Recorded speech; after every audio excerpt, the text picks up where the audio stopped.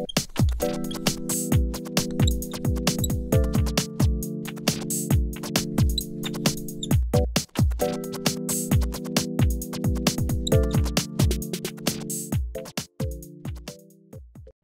and welcome to another edition of Whiteboard Wednesdays. My name is Dave Apte. I'm a solutions architect here at Cadence, working with the Stratus HLS product line. So today's topic is, how do I find the best low-power architecture for my design? And why do I want to do that? Well, it's actually extremely important if you're aiming for a low-power design. So studies have shown that how much power optimization or improvement in power consumption can you expect by various design phases. So if you're already in the layout phase, you can expect less than 10% improvement by doing things to the net list. If you're in the RTL synthesis phase, you can expect about 20% improvement by doing things like clock gating, etc. But if you're in the architectural phase, the choices that you make in this phase affect the power by up to 80%.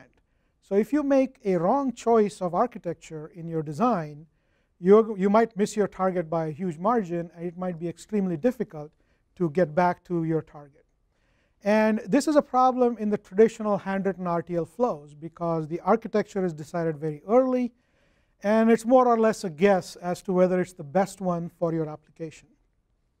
So is there a different way to do this? Is there a better way that gives me a quantitative answer to which is my best architecture, instead of just a guess?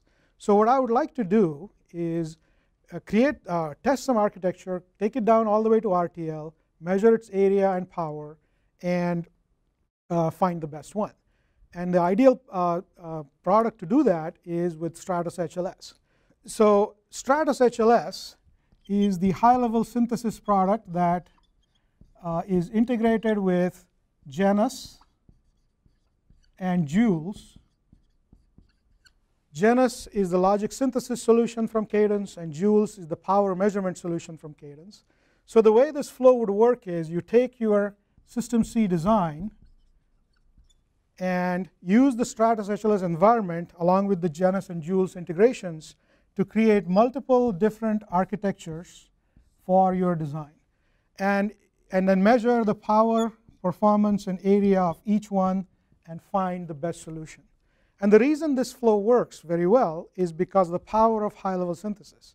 You can very, very easily go from your C++ and System C design to different RTL implementations that are optimized for the given technology library and the given clock period, and measure their actual power and area and timing and other performance metrics to find the best solution.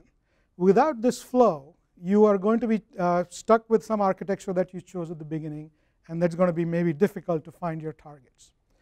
So I hope you check out Stratus HLS. Give us a call. We'll be very happy to come and talk to you about how this flow works. And thank you for watching.